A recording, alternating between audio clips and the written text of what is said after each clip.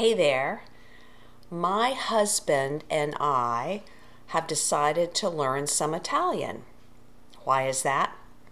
Because we're planning a trip to Italy in 2023.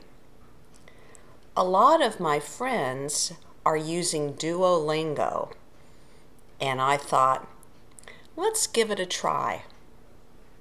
We spent 2 weeks using it, and I'm here to tell you what I think.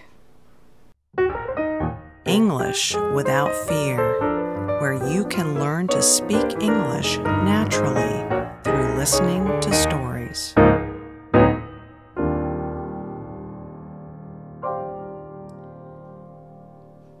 You probably know that I spent 27 years teaching French to teenagers, and they often played around with Duolingo. That's how I looked at Duolingo, something to play around with for fun, but not a way to acquire a language. But I retired.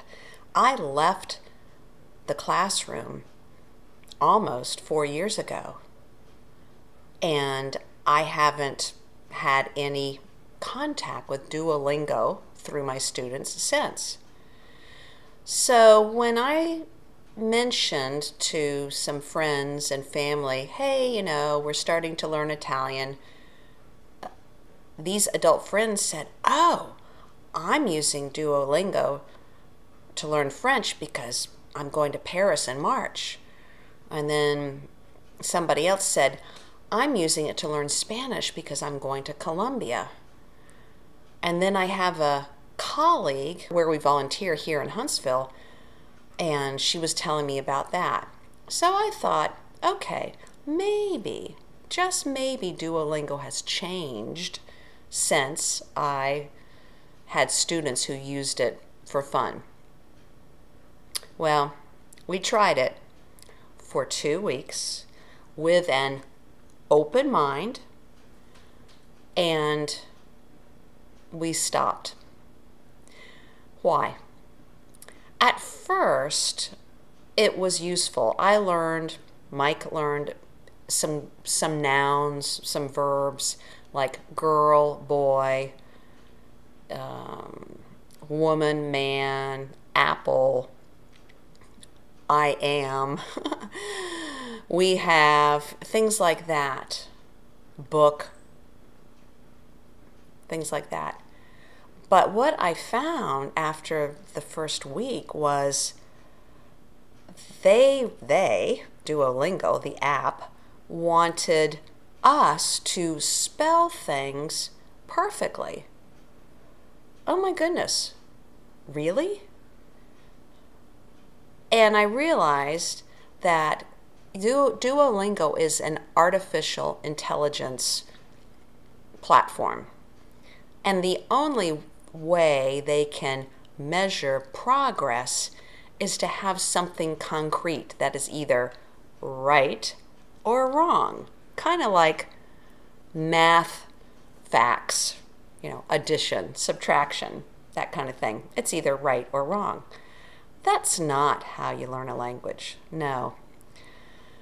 We had tried their free 2-week trial of something called the family plan, where there are no ads. If we did not cancel, they were going to charge us $120. That's a lot of money for something that just became aggravating. Do you know what aggravating means? It really bothered me that all Duolingo seemed to care about was that I correctly spelled a word. And it rewarded me. It kept saying, nope, try again. Nope, try again. I could only advance to the next lesson if I spelled the plural form of women, the women, in Italian correctly. Oh my goodness. So before the trial ended, the free trial, I canceled. They always make it hard to cancel. So what did we do? What did we find? It just so happened that I was listening to a podcast, and there was a British man being interviewed. He is a polyglot. He has learned more than one extra language. And he has a company that's called StoryLearning.com. And they have beginning classes in lots of languages.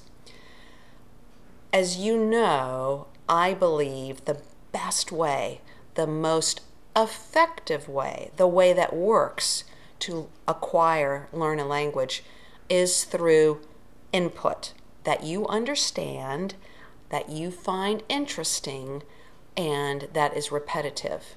And it needs to be a person, a real person, either a video that has been pre-recorded or in real time on the screen, or in a classroom, or in a home. But artificial intelligence, no, I don't think that works at all. A real person or a recorded video of a person can give input, rich, interesting, repetitive input in a way that is understandable, comprehensible. We call that comprehensible input. It's the way babies learn to speak. Do you think mothers and fathers make their 1-year-old, their 2-year-old spell a word? No. Children learn to speak fluently through listening, watching, interacting, cartoons, yes, movies. Kids like to watch the same movie over and over and over again. And then when they go to school at age 5 or 6, they learn how to spell, but they speak first. So this program, StoryLearning.com, is not perfect. There is some grammar, but it's better. It's a lot better. There is an interesting story that goes through the whole course. There are 20 lessons, and I want to know what happens. And it's written, and we hear it in language that is comprehensible, using what we call cognates, words that are similar in English, similar in Italian, so you can kind of guess. That's helpful too.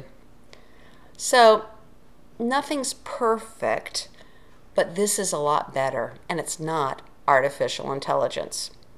So what do I think about Duolingo?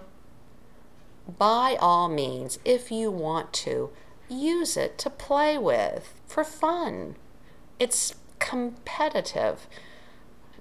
You get to see if you are advancing quickly or better than somebody else. But will it help you acquire a language? Will it help you speak? No. So don't pay for it. Don't spend much time on it. Find something else, a person, a program, podcasts, YouTube video, and watch, listen, read, all those things. Input, input, input. That's how you acquire a language. And be patient. Remember, this takes hours. Little kids don't become fluent in 1 year or 2 years. Maybe by the time they've turned 4, they're pretty fluent, but that's because they've had hours every single day of comprehensible input. If we could do that like a little kid, we'd be fluent quicker as well. Well, that's what I think about Duolingo. So, tell me what you think.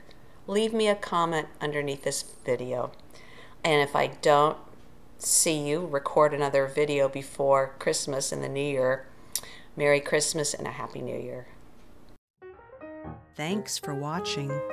For questions or comments, here's my email.